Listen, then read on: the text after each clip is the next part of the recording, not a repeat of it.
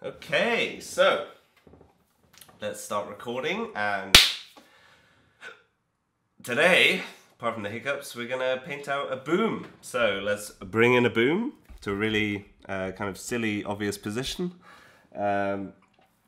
Looks pretty good on the meters. And now let's go into Premiere Pro and see how I can do this and make this boom disappear. So this is an example of now the boom has disappeared and what it sounds like. And yet, miraculously, you can't see the boom. Sorry, Western cider.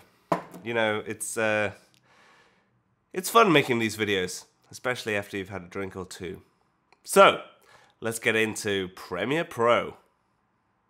So now we're inside Premiere Pro, and I'll show you exactly what I did to totally make this boom disappear like magic. So all we needed was essentially an uninterrupted frame of where the boom would be. So you notice that at no point do I try and make the boom cross over with even the hand clap. And so all I need to do is essentially take a picture using this export frame button. And then I need to, firstly I need to export a picture without the boom in shot. So let's take an earlier point, and then I need to export that because that doesn't have the boom in shot. And so perfectly preserves our background even in terms of lighting. And it's very important that your subject, in this case me, stays in the exact same position just so it doesn't affect any lighting in the background or any diffusion or anything else.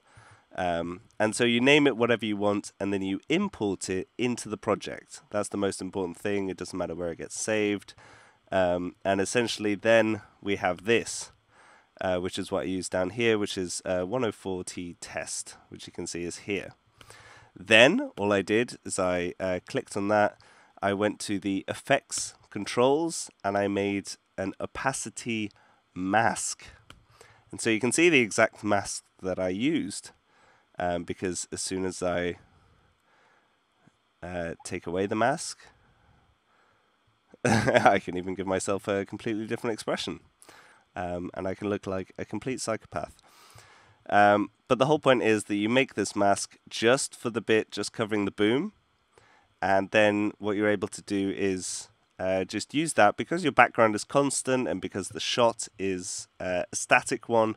I'm able to have the boom in shot, and easily, even after having many Western ciders, I actually managed to crop out a hell of a lot more Western ciders that were along this. That's a joke. And so the result is... And make this boom disappear. So the key things that I needed for this is obviously for my body not to cross this the boom, essentially, because otherwise, obviously, I get a completely different picture from whenever the picture was taken. So I only just do it just to get the boom out, and then I leave it at that. The mask is fine, and so I put it as the top video layer. So obviously the opacity of the original picture is on top of the video that we want, and suddenly we've got the boom out. And then I've also added a title just proving that anyone can do this, even a sound recordist who is not a master editor in Premiere Pro, and has also had a couple of drinks, which I thought everyone would enjoy. I certainly know that I did. And so that is all you need to make a boom disappear within a shot. If you're editing in Adobe, I highly recommend that even if this shot was wider and crazier, if you have a static frame and you want really good sound, you have to trust your boom operator, your sound recordist, that you're not going to have the boom cross anyone that's walking. You're going to be able to take that still frame from the exact edit. You notice that there's no extra editing or anything else. There's just a couple of frames at the start. There's consistent lighting. There's nothing extra you need to do. And you can get it sounding much better. Because, for instance, we have, so if I just solo the sound from the camera. Now the boom has disappeared, and what it sounds like, and yet And now if I mute this, now the boom has disappeared and what it sounds like. And yet, so even in an interview scenario, you wouldn't need to put a lav on this person. You could just get them to sit down. You could be sitting in the frame and everything would be fine. This has been talked about a lot on sound forums, and it's done a lot on House of Cards, and it's getting more and more common practice. And I highly recommend that rather than putting a £200 microphone in terms of a lavalier, and that's kind of top end, so maybe 400, or the one that comes with a G3 that's 50 or 60 quid. You put a microphone that's essentially worth 1,600, and you put it in frame, and you get much better sound. So hopefully you can show this video and share it with people to make them more confident in having a boom kind of in shots.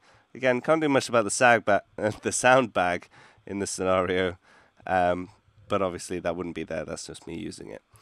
But it just shows what we can take out with even the most rudimentary effects. And we don't need anyone else to do this. Your editor is perfectly capable, I am sure.